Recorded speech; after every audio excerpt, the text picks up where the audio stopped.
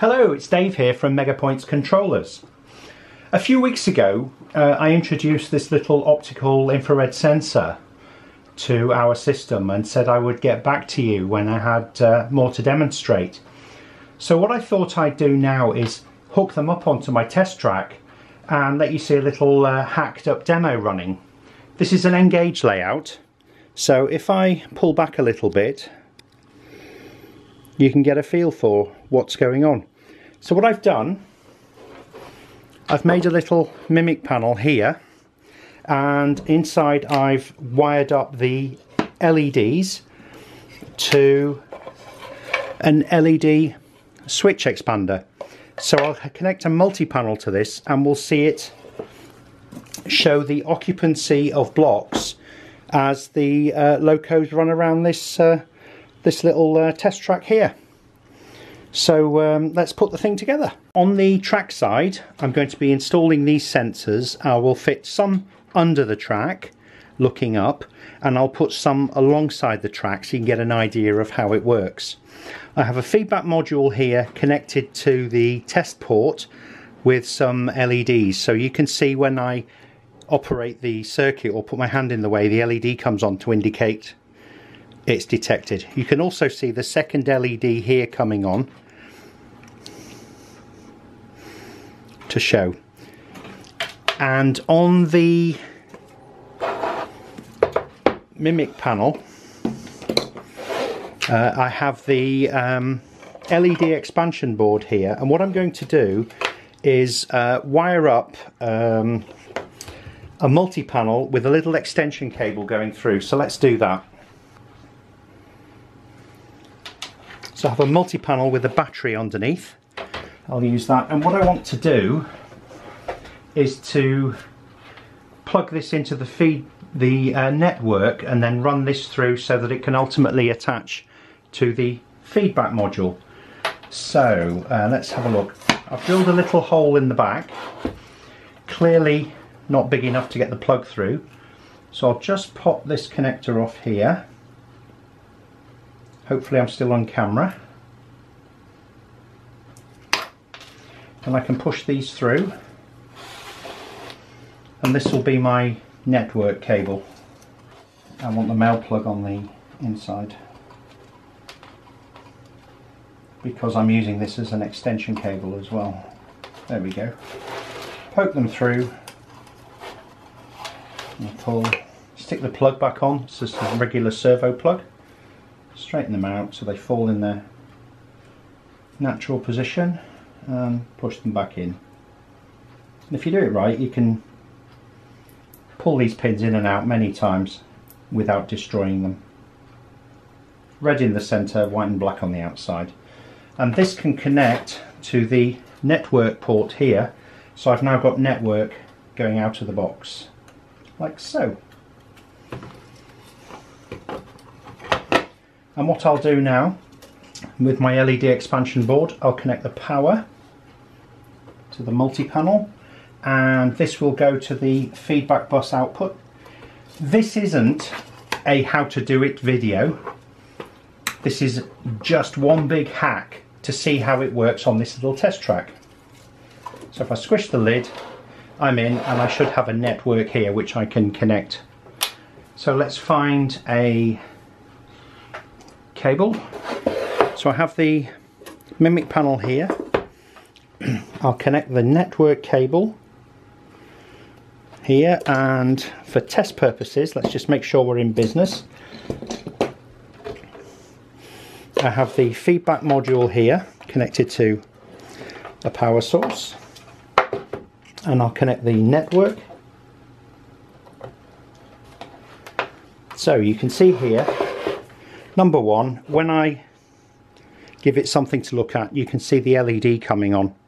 So this is working, and between the mimic panel and the feedback module, a single network cable. So the basic system works. Let's now think about how we're going to install this. Let's get this out of the way for now. Oh, we can leave the power on. Get myself a little bit of working space. The joy of this is trying to get everything in and a camera so you can see. Not a pretty sight. Here's the sensor, you can see the unit working here. So let's get, let's fit this under here. So what I'm going to do here is, see how that's all vertical? Well, if you just bend them, bend the LEDs, it now sits up vertically. So if I lift this up, you can see all the different various bits of power all joined together here. So this is basically all the wiring for all the different power feeds on here for testing other things.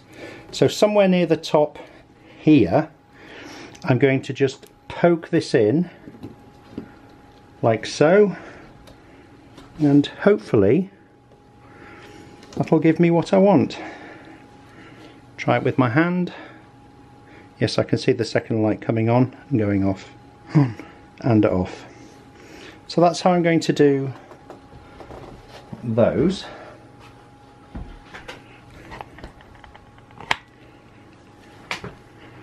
Let's bring the feedback module and the mimic.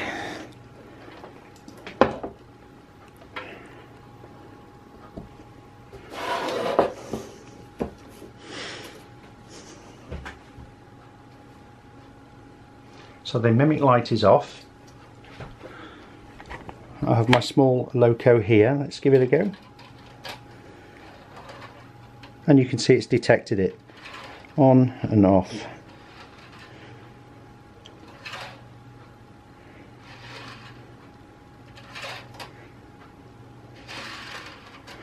It latches for 1 second when it detects. Oops. Give that another go. Now underneath, I have a little bit of white paper. I found it needs it, the black doesn't work too well. If I drop the wagon on, give it a push, and it's detected. Except I've wired it there instead of there, but that doesn't matter, it's a push away. In fact, if I take the feedback module, I think it's 1, 2, 3, 4, 5, 6, 7, 8, 9 and 10. So if I move this now to number 10, yes, there we go. Now the correct one's illuminated. Plug and play, how easy is that?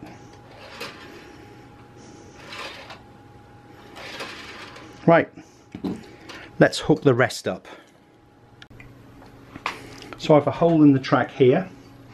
I'm going to take this little detector and poke it in. I'm relying on the interference of the hole to hold it in place, so I'm not gluing it.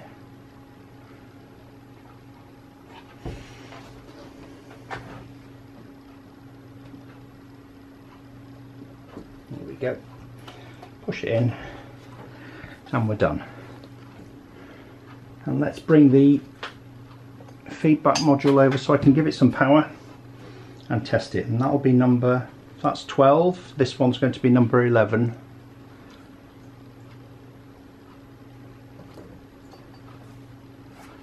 And with 2 lights on, that one's backing off on the adjustment.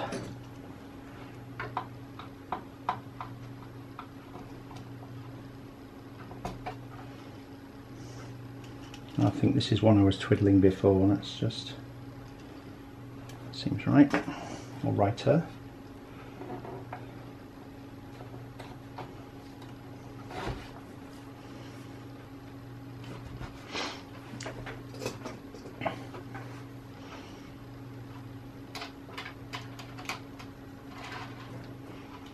Okay, so I can see this is now detecting. So that's 2 wired up. Okay, brilliant. So I'll continue in that vein around here and come back when I've struggled and wrestled with the other 10. Okay, here's the final shot with everything working. I've installed the detectors, come on focus, into the track where possible. So I've stuck a little hole and put the, you can see the emitter and receiver there. You can see it's on because the camera picks up the faint glow. They're all working from under the track except this one, which I put on some blue tack.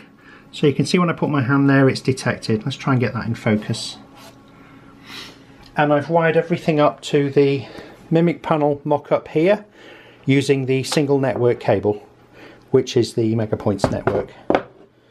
So if I operate my layout, now this is analog detection, but I am running DCC here. So as I move the loco forwards, you should see number 1 or number 12 light up. Let's see what happens. So what I'll do, I'll just remount the camera and you can see it working. So I think I have everything in shot now, so let's run the loco. First detector is just in front of it.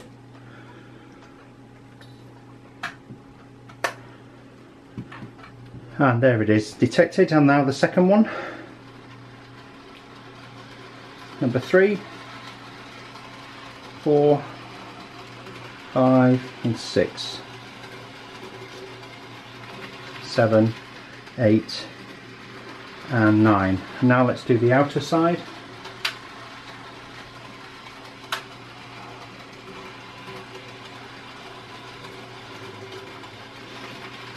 Underneath there's a white piece of paper under the chassis just to aid with detection. But it does seem to work quite well, given that I put almost no effort into making this work. Half an hour to get all 12 installed, and maybe another 20 minutes on the Mimic panel just to mock something up there. Don't really need to spend much more effort because this will all be ripped apart now and ready for the next test, but it's probably been running for an hour now without issue, so I'm quite happy with it.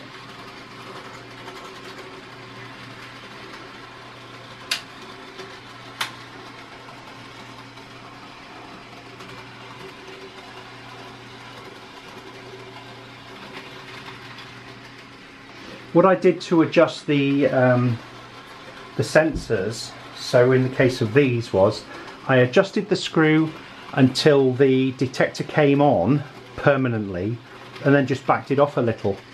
So as I put my hand here now, we can easily find that. You can see here.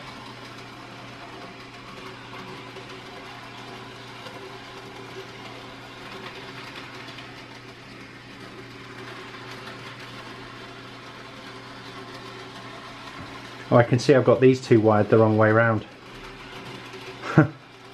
Great. But hopefully that gives you a flavour for how the infrared analog detectors work.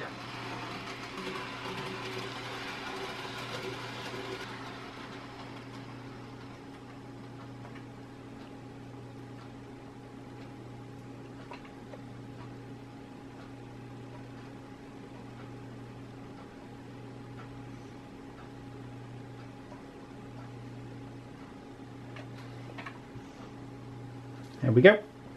Thanks for watching.